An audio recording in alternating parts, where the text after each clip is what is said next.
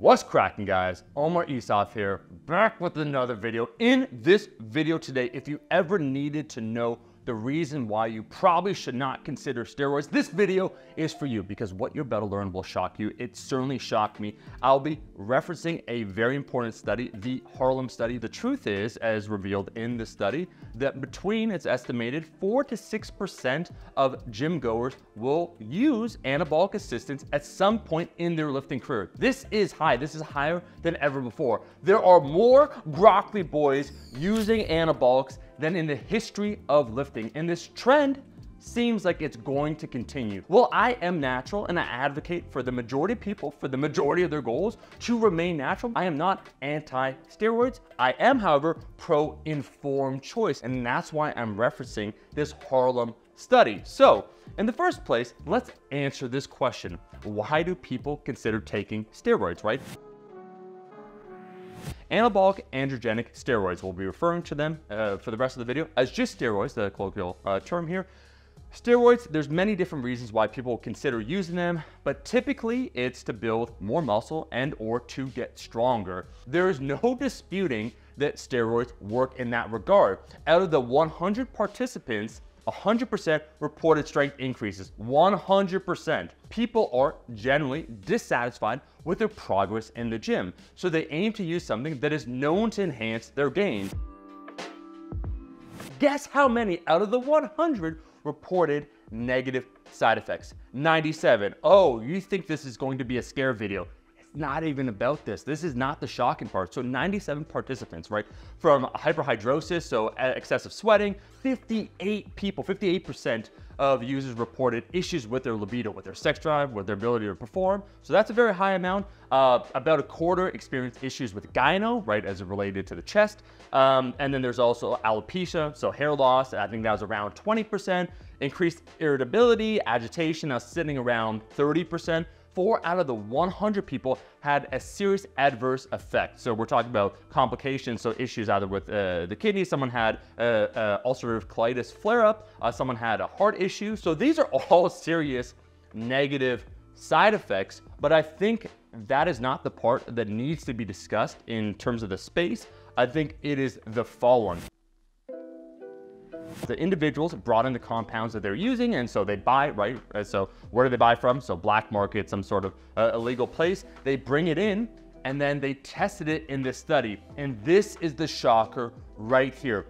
Only 47% of the bottles brought in contained what they claimed on the label. I didn't believe this was to be true. I actually contacted Dr. Alexander Kolliari-Turner. We had him on Iron Culture to talk about the study. I'm actually going to be talking to the chief endocrinologist that tested all these compounds, but it's true.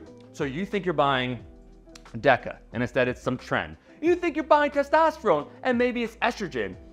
There were only 13% of the bottles tested contain the purity and the potency of the claimed substance. When we talk about some of these compounds, this is incredibly serious, potentially dire. People might ask, oh, like, okay, so only 4, about half, like, that's the risk you take, right? You want to buy some of these things, maybe you get a little under, maybe you get a little over, maybe you get the wrong thing. What's the big deal? What is the big deal? This is not the same as buying vitamins and minerals, right? It's not like, oh, I'm taking vitamin C, and in my vitamin C, it's a little underdose. When we're dealing with this complex interplay with your body, with your hormones over especially a long period of time, it can be disastrous. It's known as an example amongst women that it can lead certain compounds to permanent changes in your voice.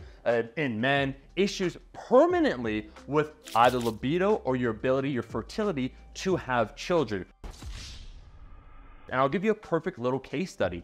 We have with Rascal, my apparel company, our Rascal athlete, Classic Kissick, Carter Kissick. We signed him about 3 years ago. Great dude. So he was natural when we signed him, and then he was open actually about his desire to use anabolic steroids. He did, and his first cycle was an unmitigated disaster because once again, he bought something online.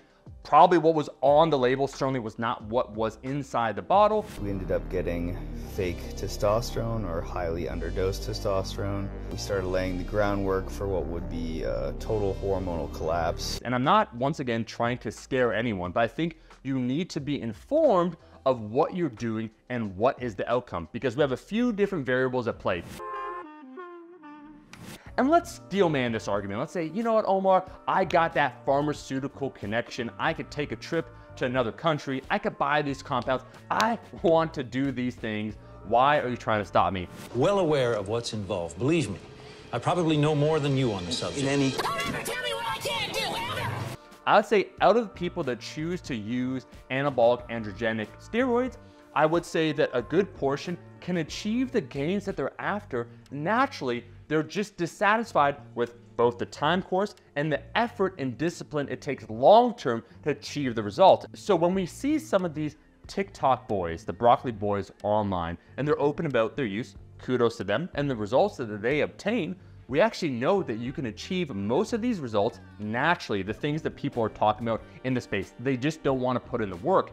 And perhaps most shocking of all, when we have this conversation, people talk about using, but then it's a question of longevity, because actually from Dr. Alexander Kolliari-Turner, his research, he had a few different participants, a few different case studies of people prior to them going on, and then afterwards, a year later, after they ceased using the steroids.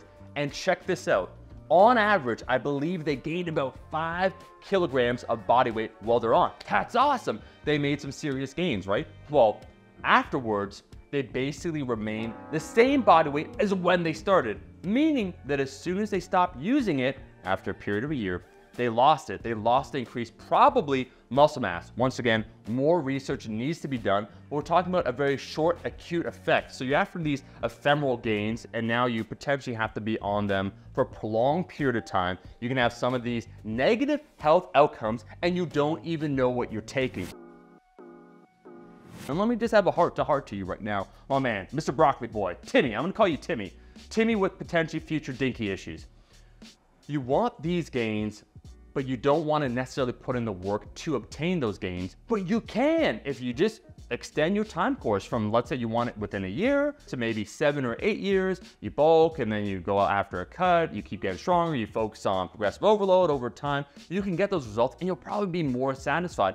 Because perhaps most discouraging of all some of this research in terms of some of the people that choose to use is that due to some of these negative side effects, they stop lifting and it stops becoming part of their routine. So really, they're getting some of the short-term results that they want, but then because of some of the effects that they experience, they stop pursuing it altogether. And that is tragic. So when we had Dr. Alexander Kolliari-Turner on Iron Culture, and I'm going to link in the description, perhaps most shocking of all was the reveal by Alex that less than half of the compounds tested actually had the compound claimed on the bottle. That is the whole scope of this video, arming you with the right tools to make the proper choices. And again, I understand for some people viewing this video, Omar, you're natural. Once again, you advocate for these things. It sounds like you're really coming down on some of these people or their choices. But you have to understand, from participating in this space, in this ecosystem for over a decade, you see some of these trends, you see some of these changes. And I think this is something very important that more people need to know. Thank you so much for watching this video. We're back to uploading every single Monday a new video on the YouTube channel. If you like the video, make sure to like the damn video. And I'll see all you guys, my rascals, in that next one. Peace.